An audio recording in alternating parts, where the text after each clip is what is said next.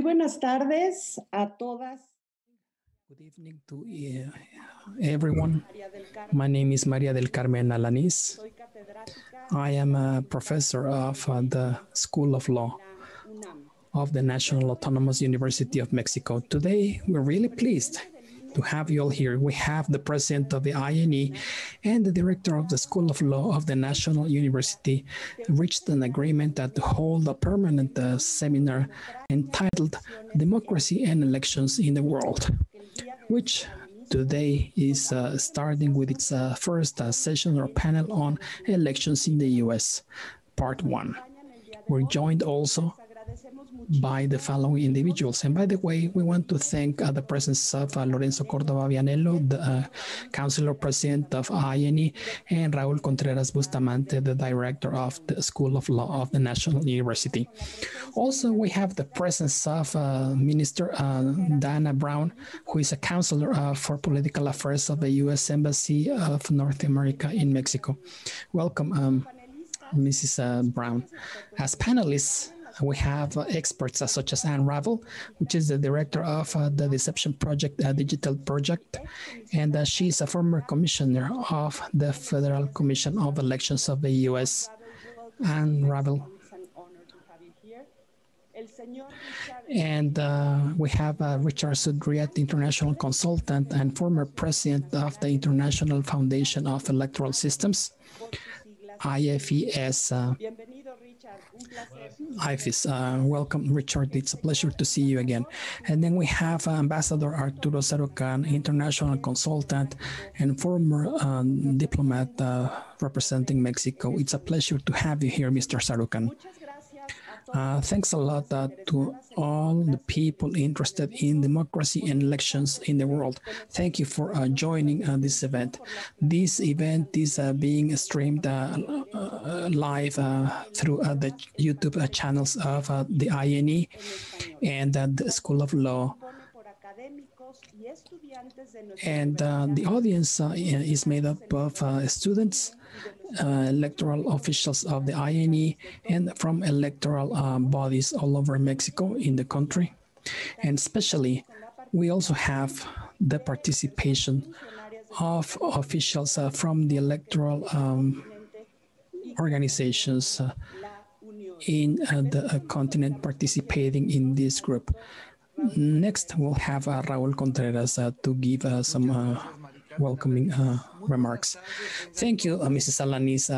Good evening to each and all of you, especially those watching us live. We're broadcasting on Facebook Live and Twitter through this virtual classroom or meeting room as a part of this strategic partnership that the School of Law of the National University has established with the National Electoral Institute. As Dr. Alanis said, we're starting today with this seminar entitled Democracy and Elections in the World, with the purpose of reaching a series of conclusions that allow us to improve electoral practices in the different countries in Latin America and the US. Because there is no other national, state, or territorial exercise that has the same magnitude in terms of operation, as well as large participation and legal and procedural complexity. There is no process more complex than electoral processes. And now that we're amid the pandemic, elections in the world are facing huge challenges when it comes to their functioning or operation, because there is an interest in not seeing a lower voter turnout, and also ensuring that voters have access to safe locations to vote to prevent infections, and a series of other considerations that we will discuss in this seminar today. When we are talking about the elections in the U.S., the School of Law and the INE, the National Electoral Institute, will be attentive to upcoming elections in the U.S., taking into consideration that, in fact, we will have federal elections soon. including many positions such as governorships, state legislatures, and municipalities. We will try to take note of anything that happens or everything that happens in the US to learn from the complications they will face given the large number of voters in this country in North. And also given the complexity, the size, and the dimension of the positions to be elected, we know that in the election of 2021 in Mexico, we will see the largest election ever in history in the country. Of course, there is no parallel between our populations because you have more people, but still, we need to pay attention to the evolution of elections in the US. We will also be keeping an eye to see if the electoral system in the US can handle these elections. This indirect system they have is something that is being put to the test. So it's either that or we may see a one-third time where a candidate will get or may get the more direct votes but not win the elections anyways. We'll also be attentive to the circumstances in the US when it comes to tallying votes and the announcement of official results in an attempt to analyze the situation and establish comparisons between Mexico and the US. We'll also be attentive to postal voting because in Mexico, we're receiving postal votes from Mexicans living outside of Mexico. And of course, we will be keeping an eye on the results to see if there are challenges to the results and eventually lawsuits or legal complaints about it. So we will be paying a lot of attention to our group of panelists and experts. And of course, we will try to share this information and these events so that we can increase our level of knowledge in both countries. We want to thank our distinguished guests for joining this session at the invitation of Mrs. Alanis, and we're ready to learn from you. Thank you.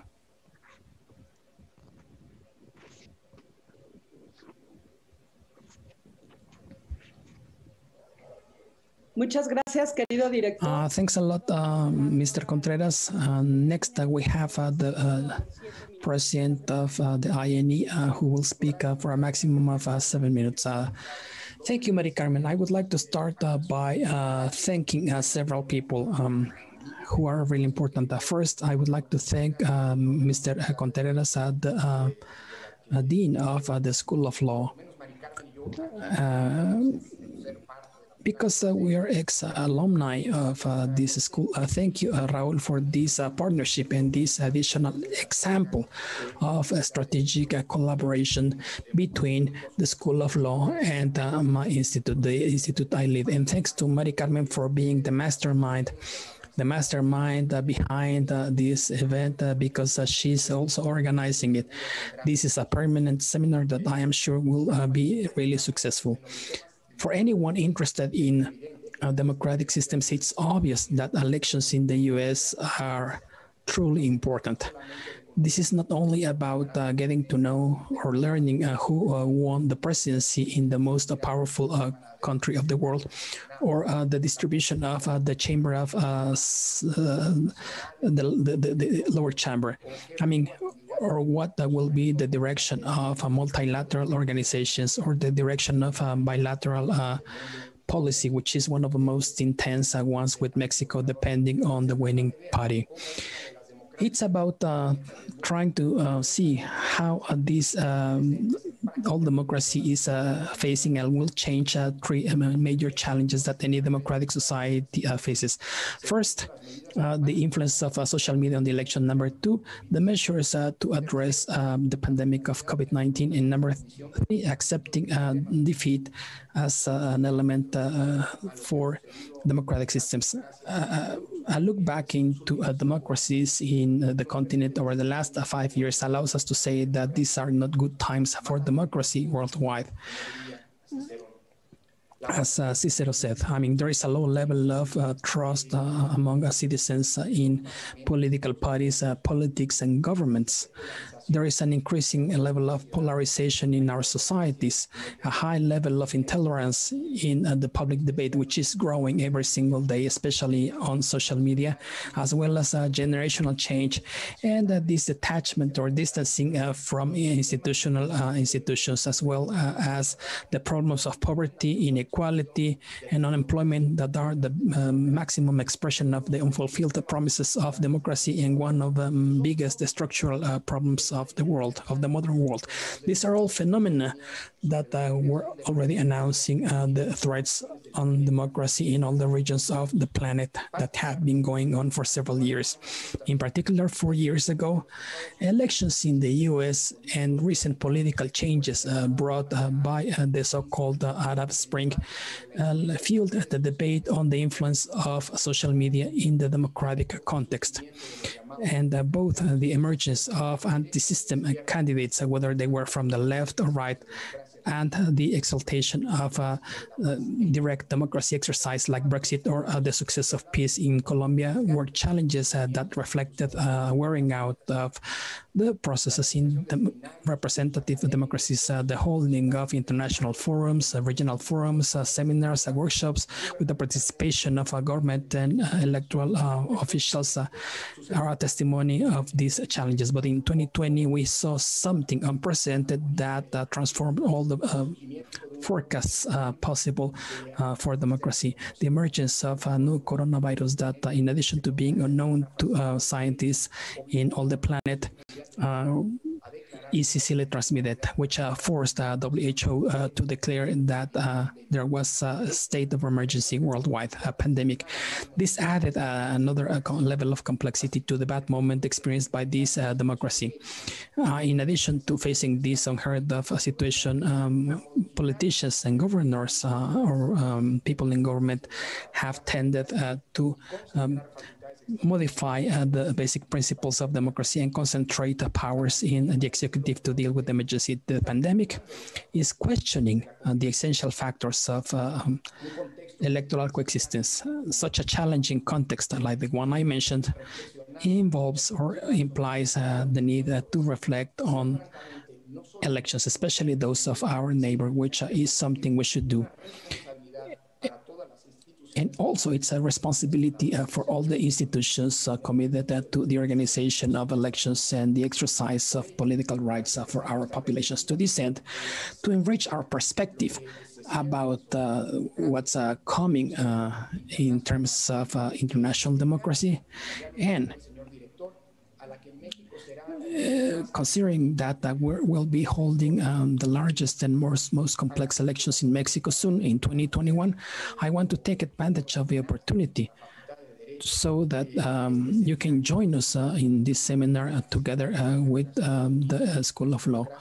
Thank you for joining this seminar, Democracy and Elections in the World, organized by the INE and the School of Law, the most important one in Latin America, which is the one that belongs to the National Autonomous University of Mexico. The idea is to have a monthly meeting on measures taken or adopted in countries like Chile, Ecuador, Paraguay, Peru, and of course the US, which is the first case of analysis today, to develop a bank of experiences on the ways these challenges are being faced democratically, but also to reflect on up-to-date matters, issues, and potential routes or paths that electoral systems will follow worldwide with a single logic: the fact that democracy or our democracies should not become another victim of COVID-19. I am truly convinced that reflecting on democracy is something that goes beyond the electoral issue, and it has to do with the roots of civilization in mankind. Peaceful, tolerant coexistence between minorities and majorities in conditions of equality. Let me just finish by saying that, in my opinion, the problems of democracy must be solved with the tools of democracy, and instead of finding the easy way out, the concentration, the authoritarian concentration of powers. In other words, for democracy not to become another victim of the pandemic, our countries have two choices. coming out of it, concentrating power and being authoritarian, or defending democratic conquests that were conquered a while ago to show that democracy will prevail. Thank you, Mr. President. These are important thoughts, especially when you talk about how this pandemic has changed the decision-making processes everywhere, but especially in electoral matters. Next, we have Dana Brown. She will have 10 minutes. Please, Dana. Thanks a lot. Good evening. First of all, I would like to thank each and all of you for your participation, for your invitation, to participate here on behalf of Christopher Orlando and the Embassy of the U.S. in Mexico. I would like to tell you that it's a real honor to be able to participate in this event and share a few words of reflection. It's an honor to have an opportunity to greet Lorenzo Córdoba Vianello again, as well as Dr. Raúl Contreras Bustamante, and the different speakers present today. And of course, I'm honored to be here with them, but also with all the audience. To begin with, let me definitely tell you that this is an interesting moment in the region. In addition to dealing with the health crisis, several countries must continue with our democratic processes and organize elections, even amid a pandemic like this. But even amid a pandemic like this, democracy cannot wait.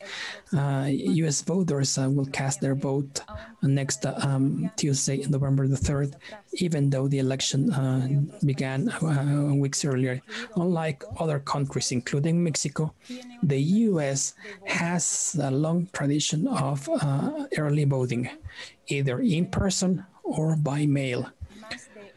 To date, more than 80 million people have already voted in the U.S., which is something impressive in my opinion.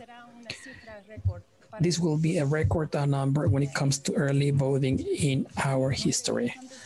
9 days before the election, more people have cast their early vote in this process, in this electoral process, than the total of early voters in 2016. This number clearly shows the enthusiasm of voters in this election. According to a survey conducted by Gallup in early October, 67% of voters reported that they were more enthusiastic about voting on these elections compared to previous elections, which is the highest number in this year. Among the most interesting or among the main topics of concern among voters, we have the economy, dealing with the pandemic, security, and the health system, which means that the pandemic is having an impact both on voters' choices and the organization of the election itself.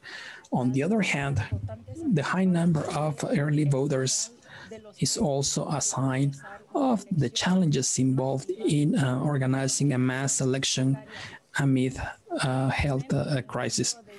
The increase in the number of postal votes is also related to a fear of getting infected in polling stations. Several states in the country amended their laws to facilitate postal voting and reduce the number of people present in polling stations. The early voting system will be a challenge for the Postal Service in the U.S. because the Postal Service will have to deal with more postal packages. The director of the Postal Service says that they have not changed their systems to deal with postal voting, but he assured that the process will be successful, which is important. What these high percentages of early voting in the U.S. show is that the pandemic will not stop the enthusiasm of people when it comes to casting their vote and expressing their opinion on election day. or the election period, if you will. This being the reason why the authorities will have to put measures in place to avoid health risks. To avoid cases of infections in the polling stations, each state will implement the measures to reduce risks for voters. These measures include, for example, the use of face masks, marks on the floor to keep social distancing, the use of hand sanitizer to disinfect their hands, and also asking voters to show up with their own markers or pens to cross out their ballots.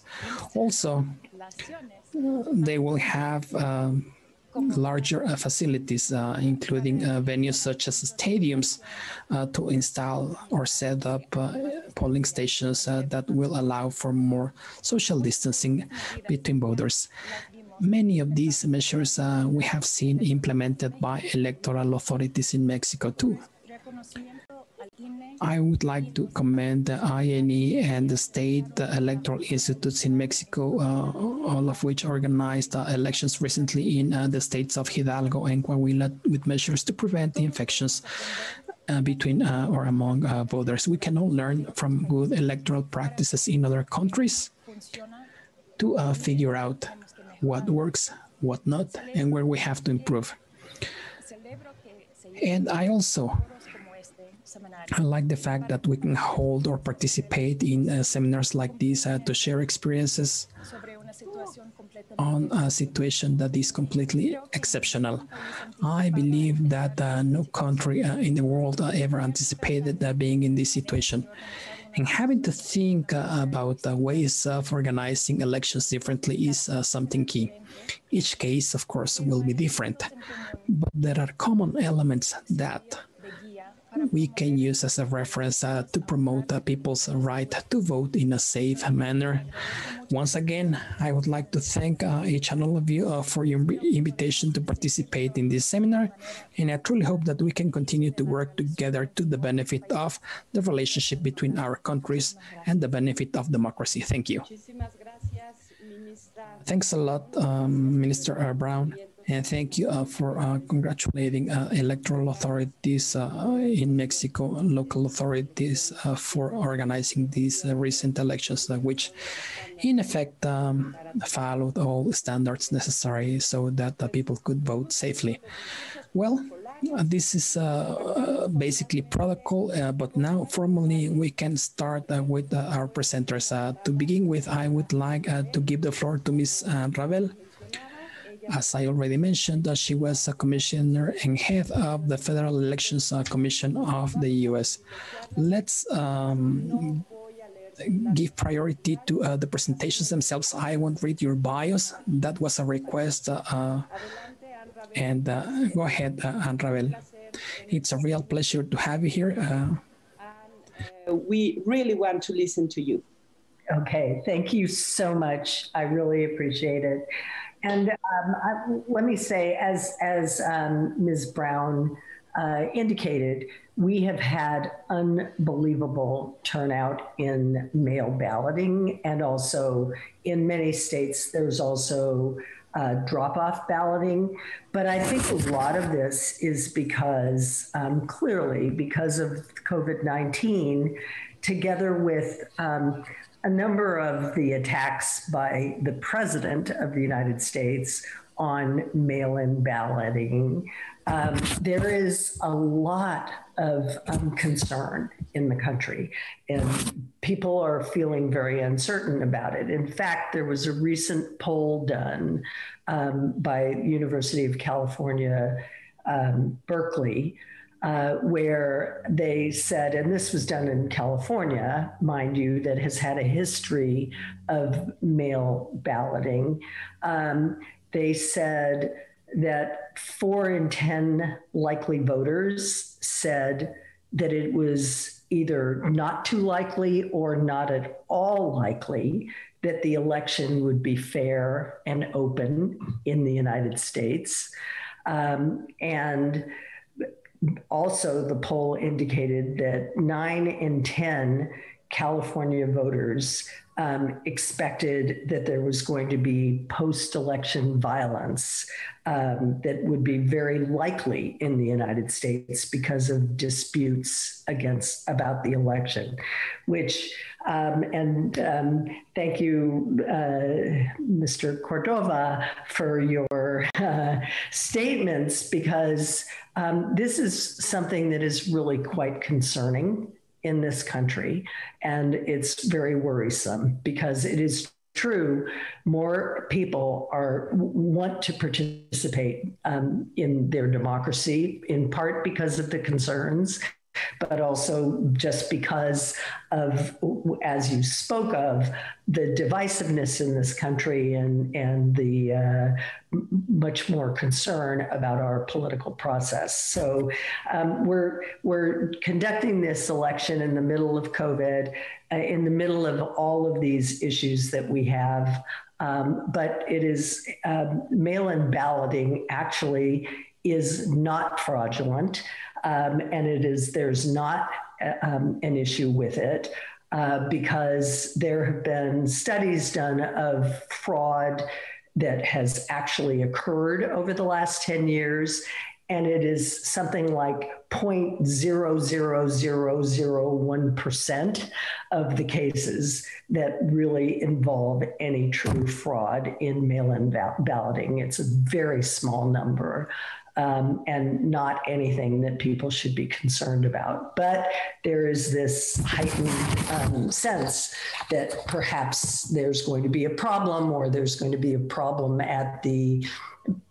because of the mail and potential delays in the mail. Although, as Ms. Brown said, Mr. DeJoy, who's the Postmaster General, did initially remove sorting machines and the like, and causing a lot of people concern. But there have been a number of court cases that have forced him to keep the numbers stable. And so there has not been a major change in the way that the mail ballots are going to be processed. In addition, as many of you probably know, in the United States, polling and decisions about voting are local. Every state has their own rules, which makes it even more difficult because some states are less willing to have, for example, early voting. Some states do have early voting. And in some states, it turns out, because people are concerned about the mail, and you can actually vote even by mail as long as your ballot is postmarked on the date November 3rd, which is the last day for voting. However, there's been a lot of discussion and 3 Supreme Court cases already over the issue of how long afterwards can those votes be counted. And there's a difference depending on what state it's in. So some states will require that counting to be done within the day after of the election, which is crazy, even if they are postmarked on that date. So all of these differentials state by state have also caused a lot of concern for people. And the other problem is, of course, that we have a really diverse country. And a lot of people, particularly people who are not English language speakers, or at least not particularly Latinos, don't necessarily feel comfortable filling out vote by mail ballots and would prefer to be at a polling place where they can get assistance from a person who's there to help them to vote. Because in some states, this is true in California, the ballots, of course, as was mentioned, it's not just for president and vice president. It includes a lot of state offices. It includes in California about 20 ballot measures. And so the ballots are very long and very complicated. But of course, the problem with polling stations now, yes, they are all probably going to be cleaned and they're going to be socially distanced, and that is a good thing. On the other hand, in the primaries and also in the general elections, many of those polling stations have been combined, in part because not for reasons that are negative, but because the thought was there would be fewer people voting because of COVID in person. But also because of cost. And what that has meant, for the most part, is that especially in minority communities where people tend to more want to vote in person, there are fewer polling places. So in even some of the places where they've already been voting, but in the primary, certainly, there were lines of people waiting to vote for hours. In New York City, some people waited 5 hours. In Georgia, the same.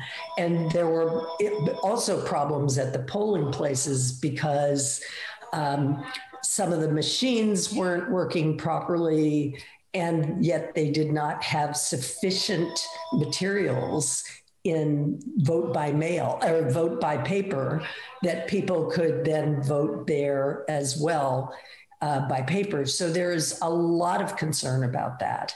And the other issue that has arisen in this country just generally is there's been a change to the Voting Rights Act in the United States. The Voting Rights Act was enacted in 1965, and it provides that there could be no discrimination against voters because of race, color, or any other inappropriate reason. And that law is still good. But what also was a provision of that act was that certain states that had a history of voter suppression, particularly against African Americans, but also, also in some cases Latinos. And those people have been dissuaded from voting for various reasons. Either their vote by mail votes have been disqualified, sometimes because of small issues, such as the signature didn't look exactly right, or maybe somebody had a period or a dash instead of something that they have on their registration forms. And for that reason, lots of ballots have been disqualified, even in California, where there's probably no racial animus at all. There were many thousands of ballots that were disqualified in the primary election in California. And this is something that has been typically used throughout the country in those states that used to be required to have pre-clearance, but that since that was struck down, they are now engaging in those same kinds of voter suppression.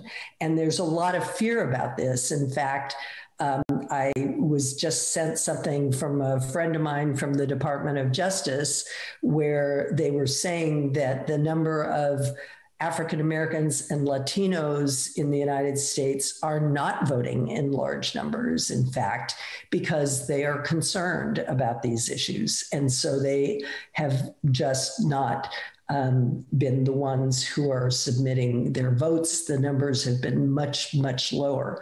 So that is a really big concern for this country. And one of the things that we're going to have to figure out a way to bring back some of those, and of course that was a Supreme Court decision, so it's going to be a little more difficult to do, but there's going to have to be some ways to bring back some of those protections to make sure that people do not feel that their votes are going to be discounted, or also that they might have more difficulty actually registering to vote, even though they are citizens and able to vote.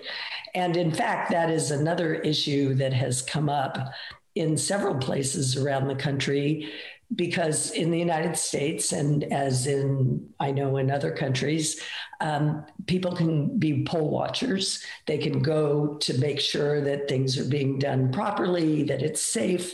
And yet, here, and this came also from the President of the United States, who suggested, people, you need to go and stand around and be poll watchers. Well, a number of people are worried that there will be people who are like militias, people who will come with guns, and that itself is a reason to intimidate people to not come to the polling place. And that is a major concern. And that in Michigan, the Secretary of State said, you know, this is a rule, no one can bring guns in open carry to the polling place. And one of the parties brought litigation against her, saying that they have a right to carry, it's a First Amendment right to carry their weapons. So that is another aspect of voter suppression that causes people, particularly those who might be concerned about immigration status or relatives with immigration status or the like, to not want to show up at the polls. So all of those things are some of the issues that we're facing, and that we really need to make sure that the democratic process in this country is not undermined in any way by these kinds of activities. And then, of course, the issue sort of at the end is that everybody is concerned about in this country is also whether or not, in particular, if Biden wins, if the president is going to accept it. And part of that issue comes about because of the large number of voters and same-day voting. And in California, you can actually register on the same day, like November 3rd. And so it takes some time to go through the registration to make sure that that vote can be counted. So as a result, unlike in past years when the media has announced who the likely winner is, media has been asked not to do that.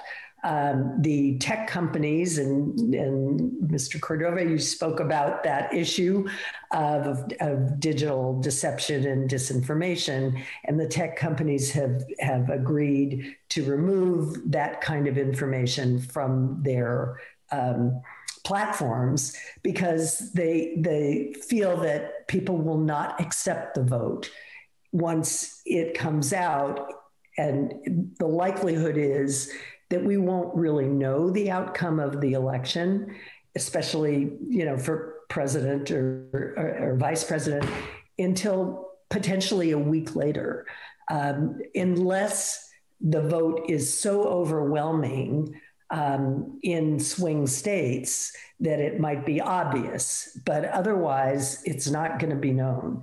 And in the past, everyone has known it the day of the election, and people are really worried that there is going to be not only foreign interference in the on the internet and on platforms trying to raise that specter and make people feel more violent and add to the sort of sense that it's doubtful that the election was fair. And so I know I only have a couple minutes, but and there may be people that have questions, but I hate to be such a negativist, but you know, these are things that those of us who care about democracy in this country and anywhere in the world are really worried about. Thank you, Anne Rabel. It is not negative. It's real. It's what you are living now in the United States. Estoy diciendo a la señora Anne Rabel que I was telling Anne Rabel that it's not negativism, it's the reality you're experiencing or living in the US, where you have a complex electoral system and where you have a divided society. So, of course, that the context of the pandemic only exacerbates that. And like in many other countries, that is a reason for concern. Thank you, Mrs. Rabel. Your thoughts were really interesting and provoking. I'm sure that during the Q&A, we will receive some additional questions or comments. Let me now introduce Richard Sudriet, international consultant and former president of the International Foundation of Electoral Systems. Richard, you have 15 minutes, please. Yes, sure. Thank you, Maria del Carmen.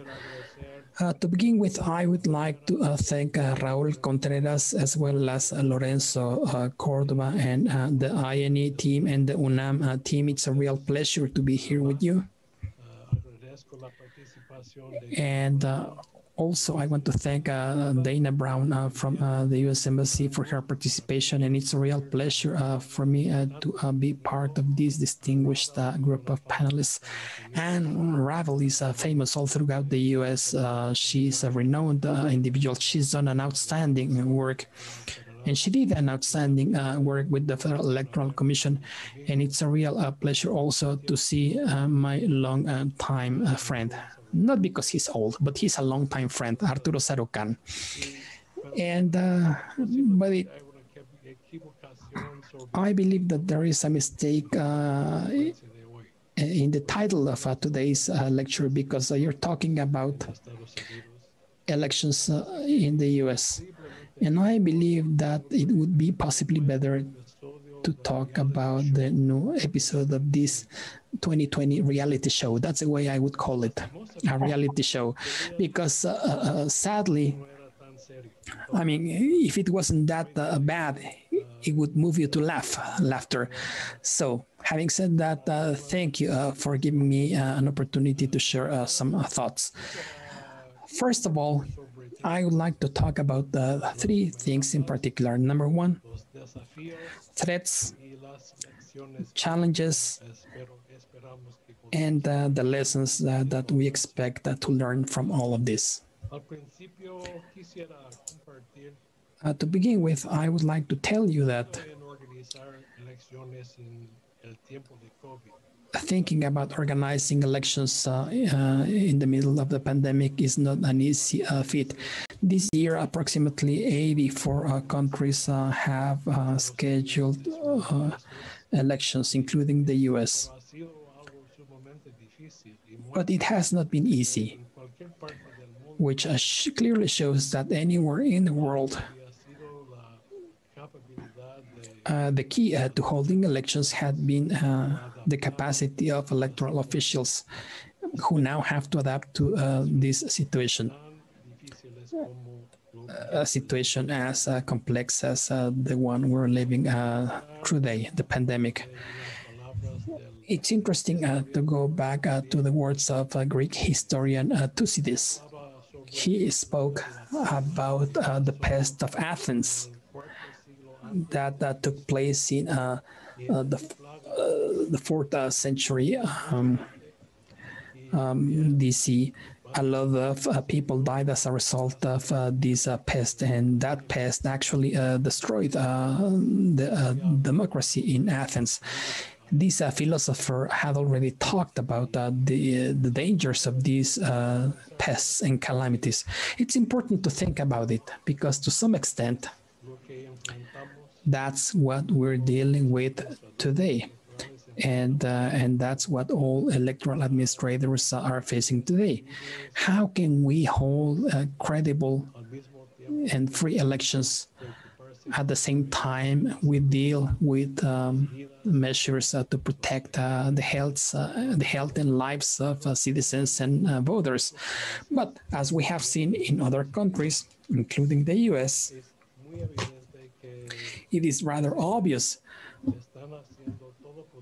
that all the people involved in organization of elections are doing everything in their power to protect the right of people to vote, which is to the benefit of mankind. In these upcoming elections in the US, we have witnessed several challenges. The first one is how to ensure the process, a credible process, but in a safe environment that truly protects the health of voters. And also making sure that electoral bodies can share the right information with voters, especially during a situation like this, the situation of the pandemic, where you have a lot of rumors and fake news. That is really important when it comes to figuring out a strategy to improve the credibility of the process. And finally, how can we enforce the law? That is the third question. And also apply democratic values in our countries, especially in our case in the United States, because that's the only way to really protect the legitimacy of votes. Despite these threats, I believe that we have seen or confirmed the fact that these challenges have definitely motivated electoral officials to explore new ways of doing things and implementing new processes.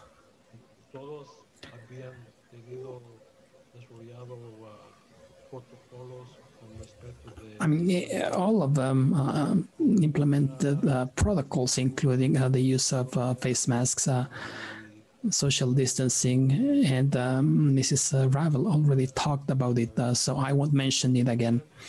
But I know that officials in the US have faced a lot of challenges when it comes to recruiting people to work at the polling stations. That has been a challenge. The problem is that in recent years,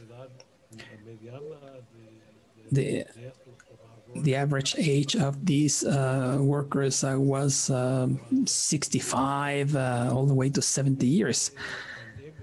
But with this pandemic, we still have the same group of people working in polling stations and electoral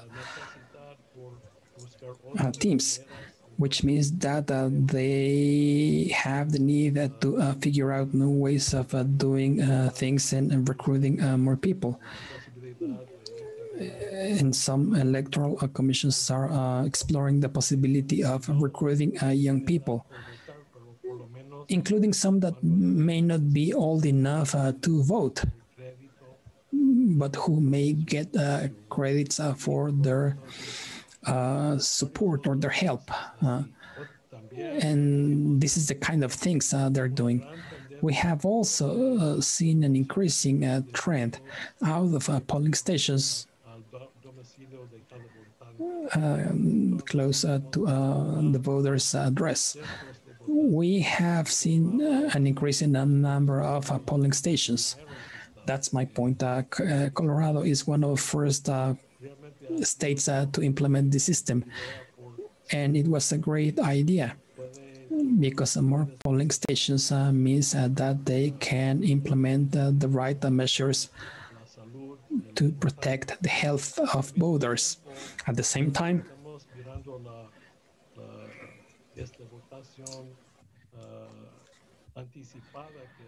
in the case of early voting, we're seeing something else that is interesting in my opinion, really interesting in my opinion. As we all know, there are, for example, restaurants that were affected as a result of the pandemic. And we have seen people showing up at polling stations, sharing food with voters standing in line, which is interesting because I had seen this situation in Latin America for many years. But it would seem to be something new in the US, that sense of solidarity. I mean, people are going out to the streets to support or help others, and they're adapting because some restaurants had to close as a result of COVID-19. As Dana and others had, as Dana and Anne have already mentioned, we have a new reality in the case of postal voting. Today we have more than 80 million people voting prior to the election. I mean, 80 million people having voted prior to November the 3rd. We're talking about 59% of the total number of votes for 2016. So,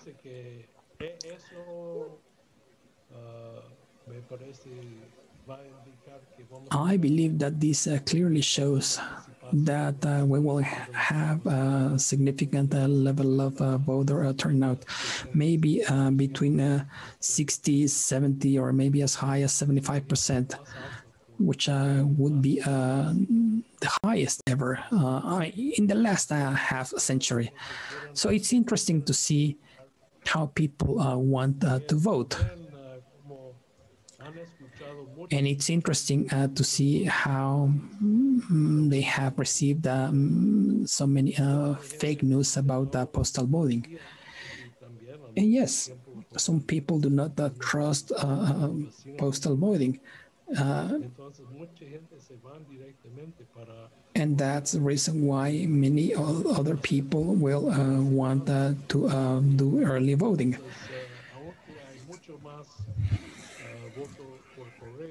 Even though the number of mail votes is larger, I don't believe that after the process, we won't see that many votes. Republicans and Democrats were afraid that the process would fail. And they wanted to make sure that the votes counted. And that's an example of how things have changed. So,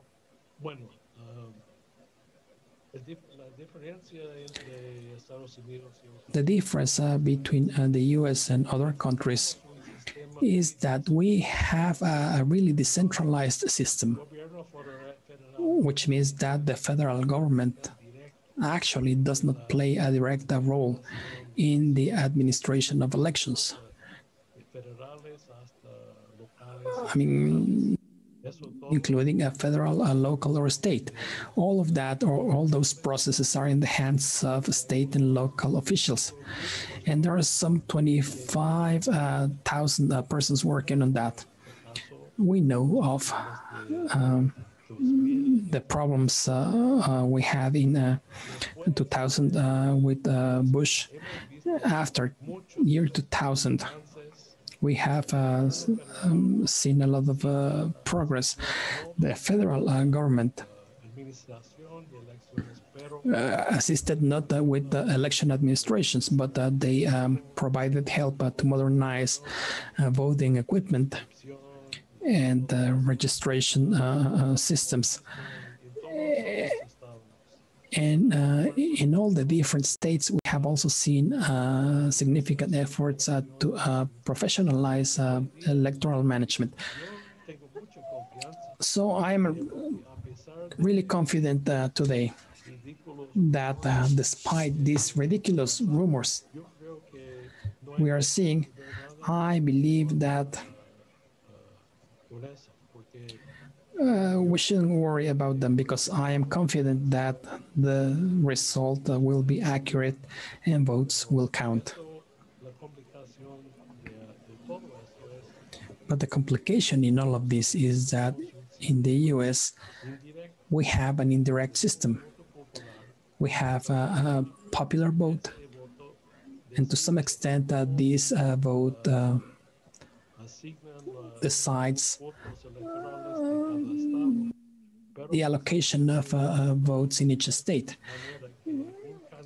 But the only way for a candidate to win is if he or she wins the majority of electoral votes, which are 270 votes. So it's kind of complicated. All the different states except for Maine and Nebraska, when they vote, all their votes go to the candidate winning the popular vote. But in the other two cases, states have changed. So the congressional districts assign a vote to the winner. So we're talking about a fairly complicated system to some extent. But the thing is that in the US, sadly, we are so divided now that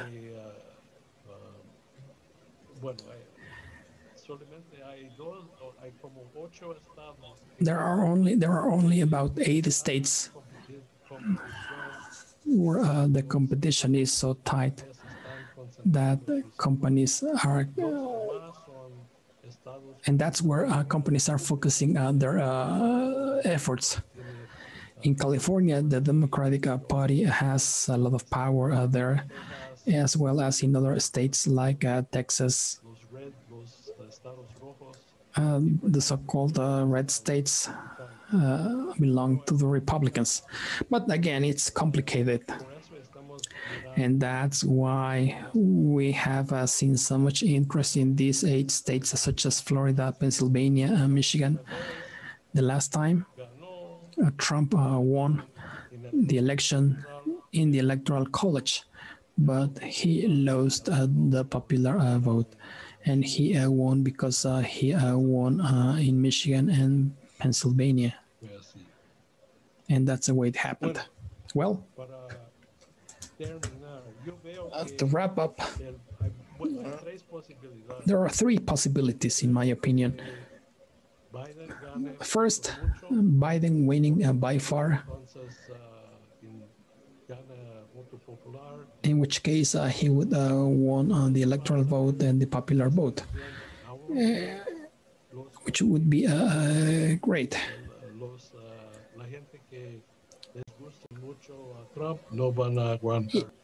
Even though those who love Trump wouldn't take that.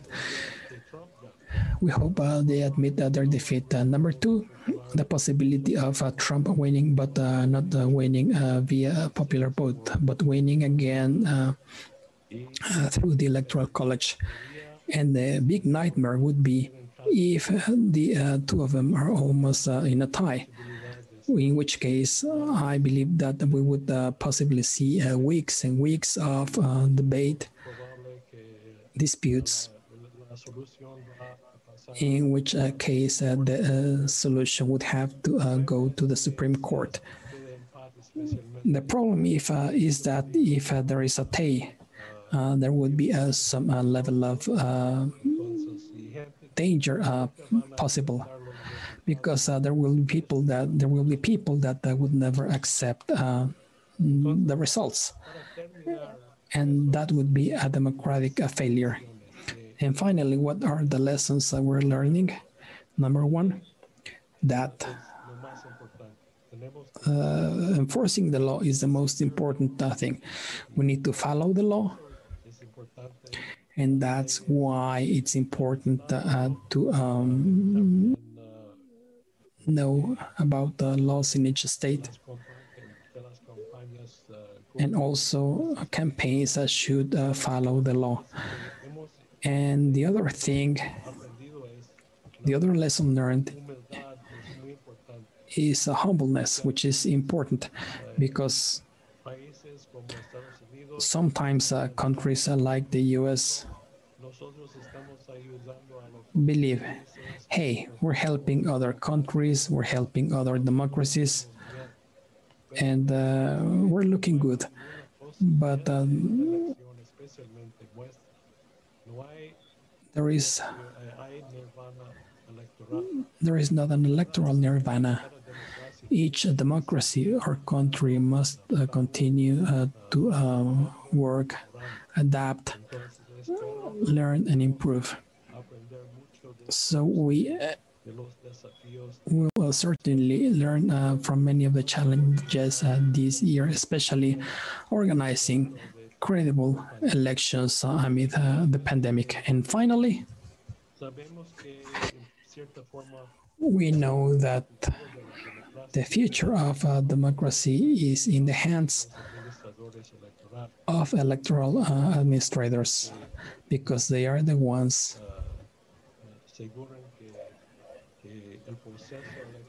who can ensure that the electoral process is legitimate and credible. So the big challenge here is, as Abraham Lincoln said in Gettysburg, we should dedicate ourselves so that we can have a government of the people, by the people, and for the people, will not perish from the earth. Thank you. Thank you, Richard. All your comments were interesting, really interesting, especially this last part where you talked clearly about the electoral system. Next, we have Arturo Sarucan, please. Thank you, Mari Carmen. It's a real pleasure to be here with you. Thanks to the INE and the School of Law of the National University of Mexico for their invitation to join you in this debate, which is fundamental not only for the U.S. democracy. I mean, we're talking about a domino that could lead to a waterfall effect for liberal democracy elsewhere in the world. And if we were Croatia, for example, and we were on the other side of the Atlantic, yes, we would care about the election of the US, but maybe we would be more interested in what happens in Germany. But we're not like Croatia. We have a border of 3,000 kilometers, billions of dollars in trade, 5 million Mexican Americans, many of them undocumented, community of Mexican diaspora on both sides of the border, and therefore whatever happens in the US will have a direct impact on the well-being, the prosperity, security, and solidity of Mexican democracy. I know that it sounds a cliche, but I truly believe that, I mean, we always hear analysts and experts and politicians say that this is the most important election ever. But there is no doubt that this is the most important election ever in the modern history of the US. And depending on the results of November the 3rd, the country could face a political existential crisis like we had never seen before in the US since the end of the Civil War in the 19th century. If you look at the headlines of columns, articles, and newspapers, as well as comments from political experts or pundits on TV and the media, it's surprising to notice that we're talking about defending, protecting, preserving the U.S. democracy. I believe that this is a sign of the high level of concern over this significant erosion, not precisely of the democratic architecture or mechanisms in the country, which whether you like it or not, or you believe it or not, has failures. I believe that the electoral system has been surpassed by the reality of the country. But I believe that the U.S. democratic architecture is highly solid. The problem is that in the last 4 years, we have seen process of undermining the rules of democratic coexistence and what is expected from the presidential figure and the presidential discourse, which has only fueled a fire that, in my opinion, Anne and Richard have already described, which talks about a highly divided country, a highly polarized country. I dedicated as a recovering diplomat, I dedicated all my life to the Mexican Foreign Service, especially working in the relationship with the U.S. I've seen diverse moments of the history in the U.S., and I had never seen such a divisive environment, and even an environment of tribalization like the one we're seeing today in the U.S. And rather than this division between, or this divide between Republicans and Democrats, and even this clash around identity politics, which we have seen painfully reflected in the streets of U.S. cities during this spring of turbulence and convulsion that we had never seen in the U.S., possibly since the end of the fight for civil rights in the 1960s. Well, the first architectonic failure or divide is between the cities and rural areas in the country, where we have this significant crack. Let's remember that Trump lost 88 of the most important 100 urban counties in the country, and that number may only grow on this election. So we have this structural failure and divide between metropolitan and rural areas in the U.S. And number two, between what I would call a coalition of transformation versus a coalition of restoration. I mean, unfortunately, one of the two big political parties in the modern history of the U.S., the Republican Party, which recently became a white insult political party that is leading to this divisiveness. On Tuesday, whether Trump wins or not, or Biden wins or not, with or without the tsunami, we'll see a process of social, demographic, and political tensions that will be complicated to overcome.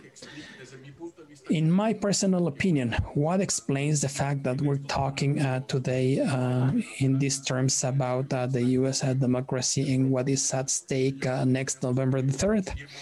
I believe that we would have to go back to three phenomena that in recent decades have had a significant impact on the democratic health of the U.S.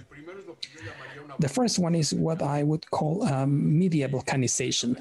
When I was a child in the U.S., almost all citizens would receive news or would get their news or information from three TV channels, three newscasts, ABC, CBS, and NBC. One of them was a little farther to the right, the other one was a little farther to the left, and the other one was in the middle. In the last 3 decades, however, with this explosion of 24/7 news channels, and with this boom of social media, what has happened is that information and news are compartmentalized. If you're a Democrat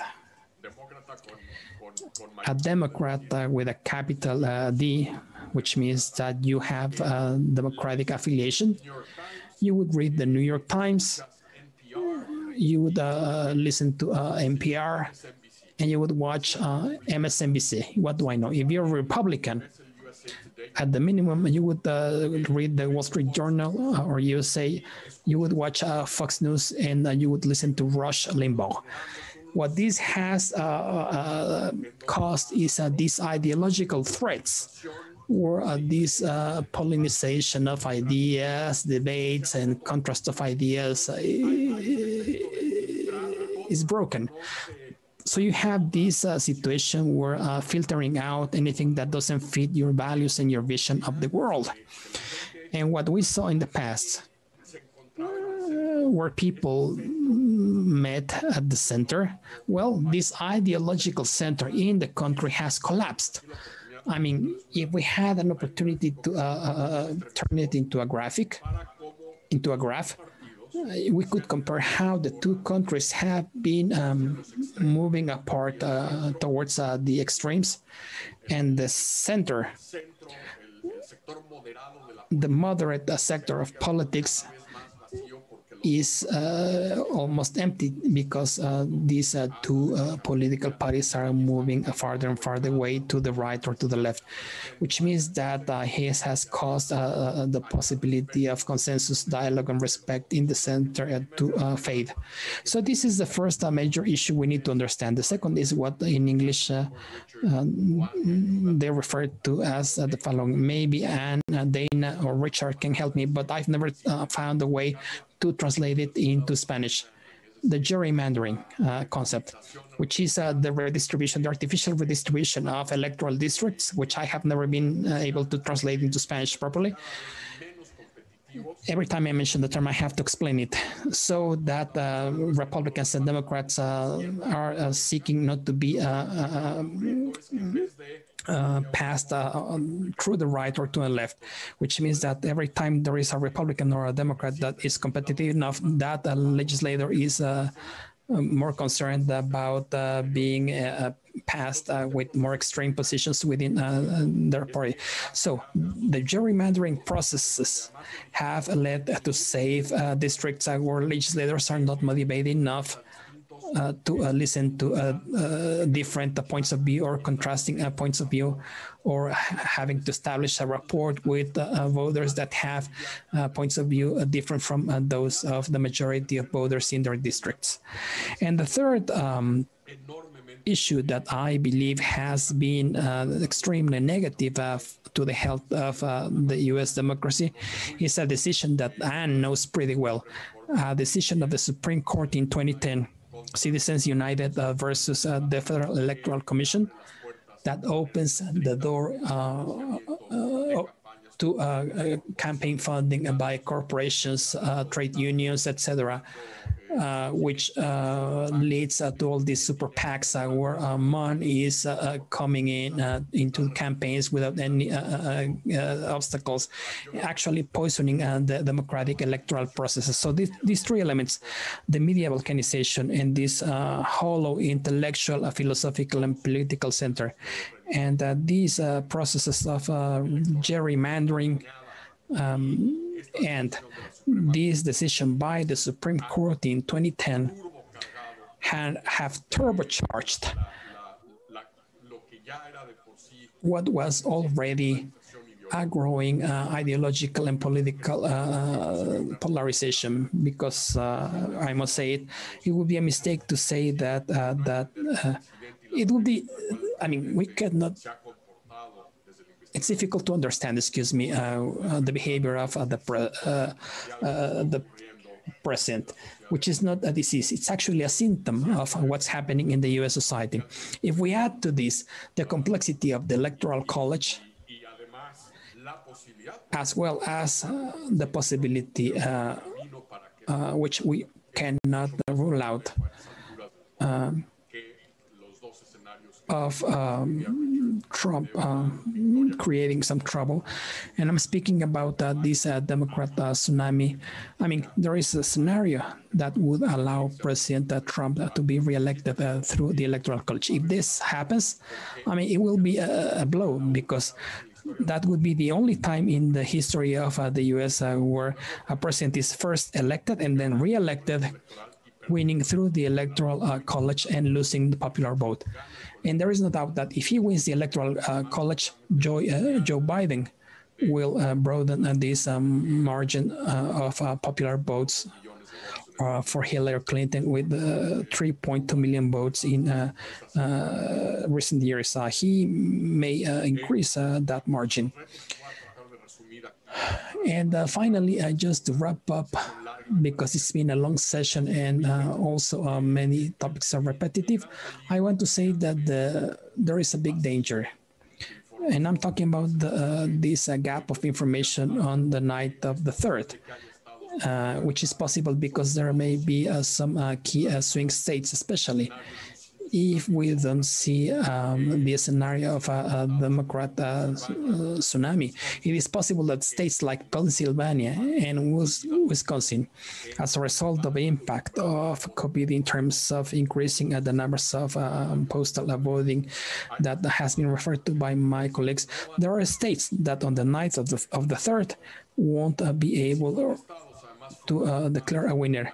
And if they are essential states to reach the 270 votes of the Electoral College, the big question would be, given the narrative and the rhetoric that the president in the US has used in the last few months, where he has refused to say that he will admit the results, and especially considering that he's talking about the potential fraud via postal voting. It's a paradox because the president himself is the one saying that there may be a potential fraud against him via a postal voting system. And he has not made a commitment to a peaceful transition of power. If on the night of the 3rd, there is not an overwhelming scenario that minimizes these possibilities, we may find ourselves with a situation where the president would go out to declare that he has won or trends favor him, which would create a legal, political, and constitutional program via the roadmap that Anne and Richard described, which could be hugely complicated. If we add to this the possible role played by some militias in terms of intimidating voters and or showing up at polling stations, well, I truly hope that's not the case. I truly hope that the strength and the resilience of the U.S. democracy prevails on the night of the 3rd and the early hours of November the 4th. But depending on what happens and depending on how tight the results are, I'm sure that the electoral system and the democratic system of the U.S. will be subjected to the test or put to the test like it had never happened in the history of the country. Thank you. Thank you, Ambassador Sarukan. That was an important analysis.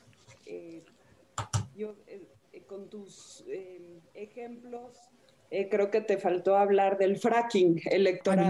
I believe that the only thing you missed in this conversation was electoral fracking. Okay, really interesting. Thanks a lot. We know that Ambassador Sarukan has to leave because he has other engagements. He has a tight agenda. I don't know if you were able to cancel that, but okay, we understand you have to leave. Thank you for your participation. It was really interesting. And we will follow you on the coverage of these upcoming elections, and we're really honored to have you here. We'll stay here for a few minutes more with our speakers. We already have several questions that were posted on social media from the members of the audience. Thank you, Ambassador. It's a real honor to be here with these two personalities of democracy and Mexico, and especially the School of Law of the National University and the National Electoral Institute. Well, next we'll have our Q&A, which will allow our panelists to elaborate a little more on the electoral system of the U.S. and upcoming elections or ongoing elections. We're a few days away from November the 3rd. I've classified the different questions, and I have two categories. One is very specific, It has to do with the following. Some people are talking about the capacity, the existing capacity of the Supreme Court of Justice to deal with any potential situations or problems. Members of the audience are asking if in a scenario of tight contested elections, if all of that gets to the Supreme Court, the question is if the Supreme Court has the capacity to timely and properly solve such a complex issue. Do they have a capacity? Several of the questions have to do with this, the capacity of the Supreme Court to deal with a potential situation like this. And also, in the last 3 elections, the intervention of courts has been very clear. The courts of appeals and the Supreme Court have clearly participated in the resolution of issues related to electoral aspects. And some people refer to what Anne Rabel said about this disenfranchising that prevent some or many electors from voting for reasons that may have to do with exclusion, gerrymandering, etc. So we're talking about the judicialization of politics and if the court is ready. That's one first block. The second block has shown interest in postal voting. And they're asking if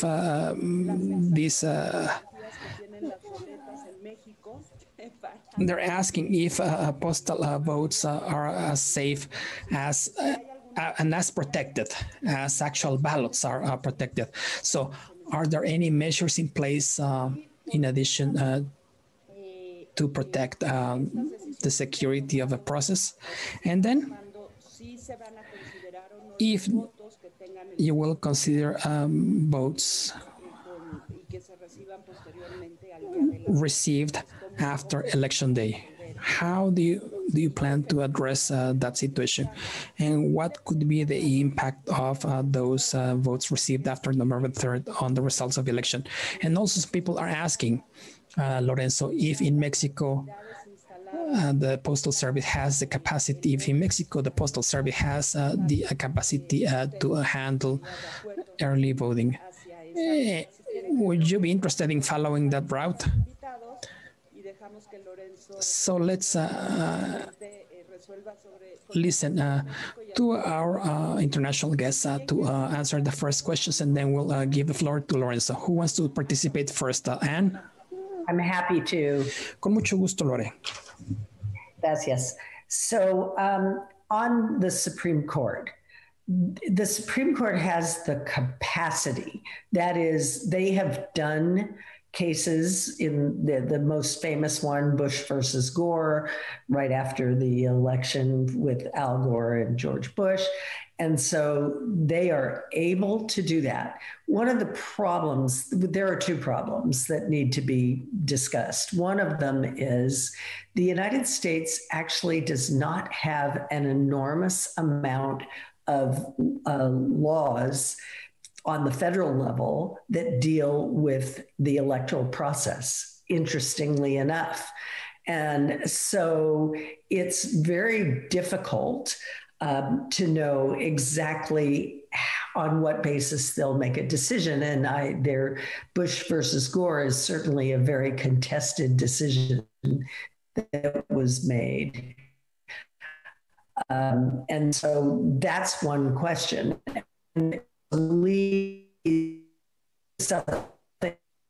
a huge issue in the United States now, which is that justice has just been sworn in a very rushed nomination and hearing process, which is actually the shortest one ever in the history of the country.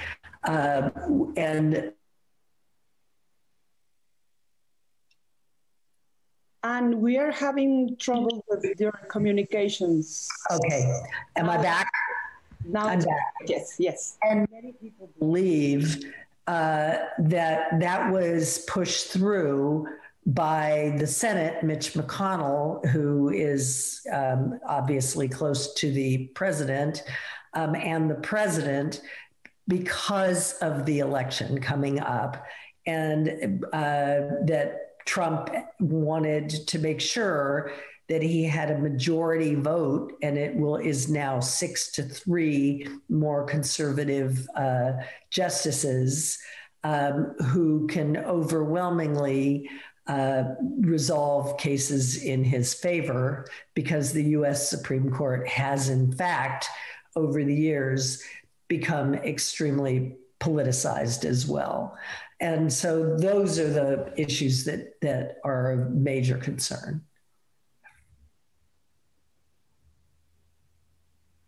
Sorry, thank you very much. And Richard. Bueno, yo creo que voy a comentar. Well, I believe that I would talk about postal voting. Yesterday, I just saw a presentation yesterday from the unofficial from the state of Washington, which was the pioneer when it comes to postal voting in the U.S. They've had postal voting for more than 30 years. Specifically, since 2004, they have used mail votes in all their elections. This official talked about their system. And she also mentioned that other states are adopting similar measures, including barcoding to verify the validity of ballot envelopes to protect the secrecy of voting. They have also implemented systems that allow the Postal Service to track your vote over the internet. I and my wife live here in Mexico, specifically in San Miguel de Allende. But before that, we lived in Colorado.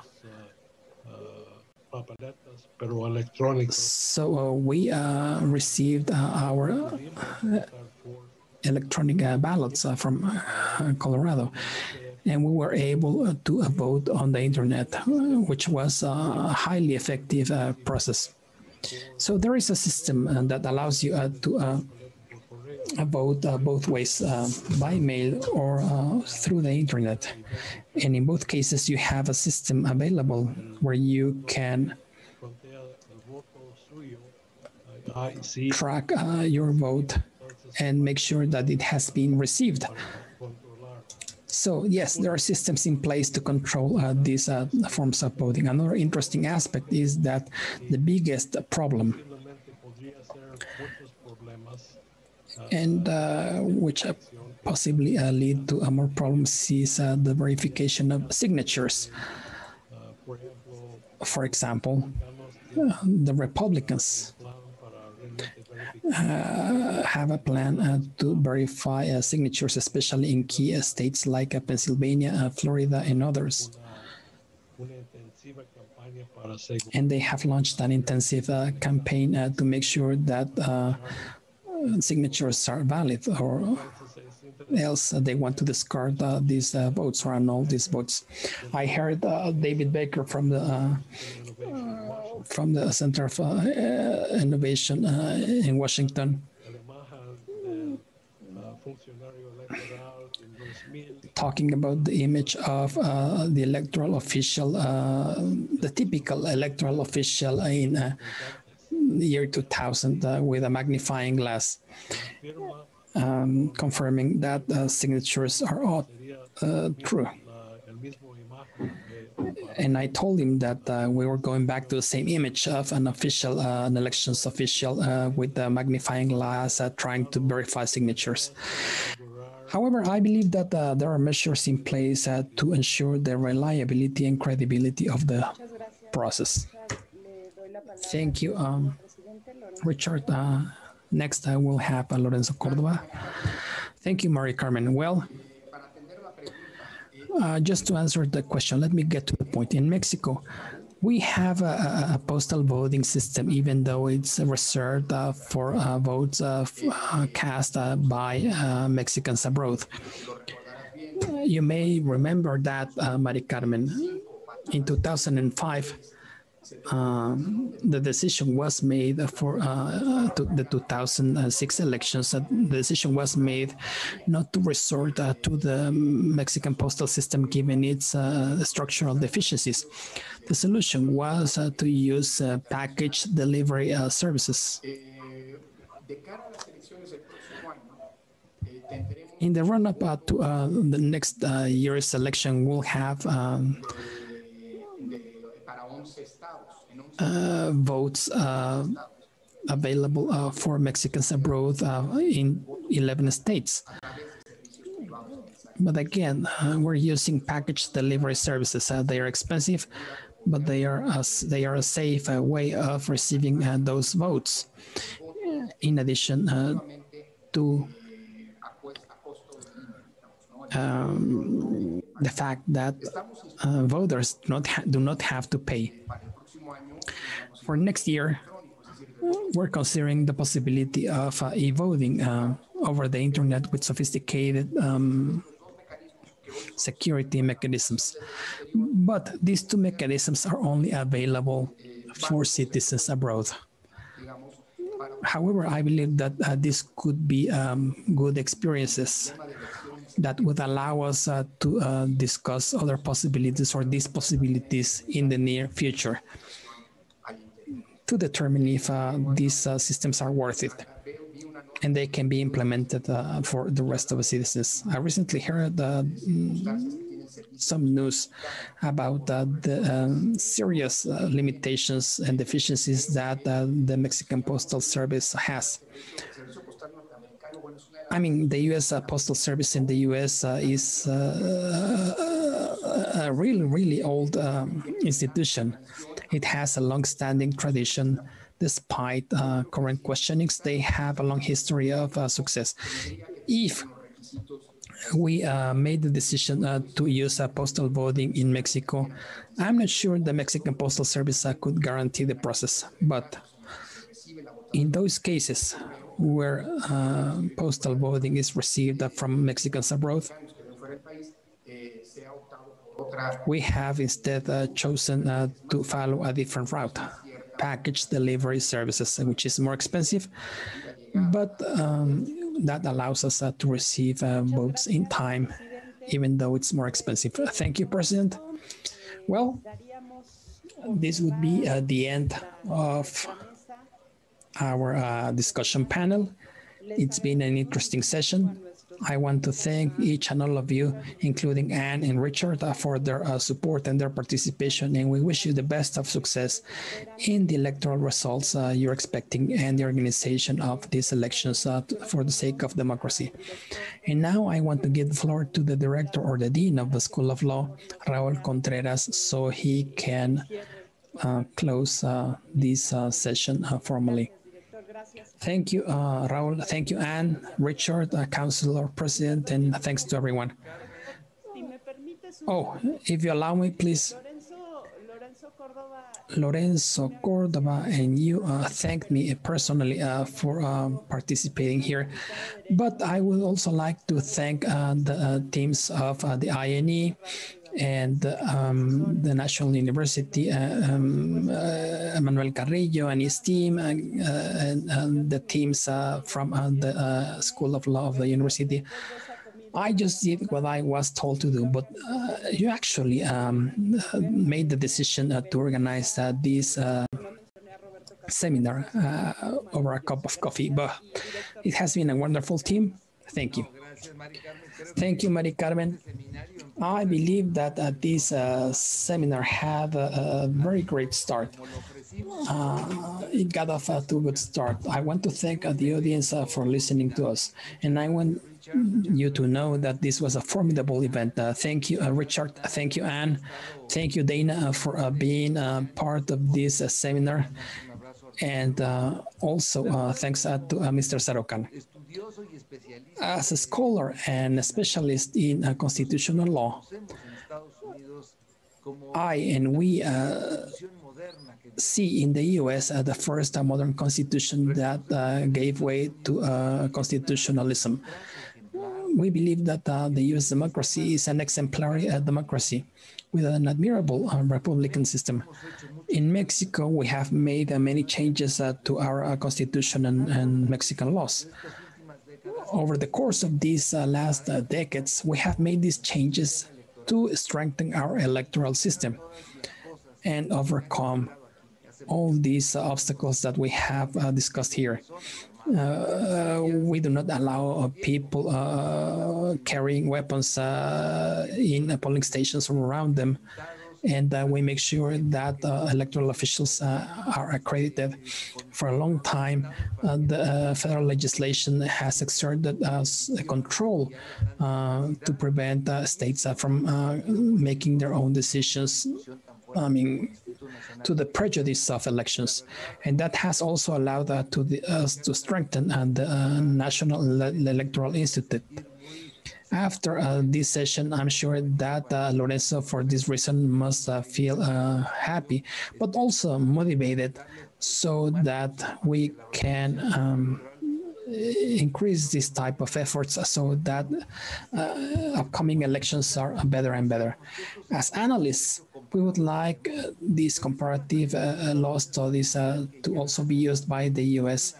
so that they can really embark on a major electoral reform to make sure that the votes of their citizens do not face that many challenges. We are in favor of the victory of democracy, social peace, and we hope that the U.S. continues to be a prosperous country and the neighbor with whom we have always coexisted and in which we have a lot of interest. It's been a pleasure to listen to you, Anne and Richard. And I don't know, Lorenzo, if you would like to say some final words and say thanks again. Hey, I just want to tell each and all of you that we are honored to have had you here. This information has been very enriching. We have learned a lot about the U.S. electoral system. We're only a few days away from the U.S. elections. We will continue to analyze your system, maybe after the elections. But each country has their own electoral system.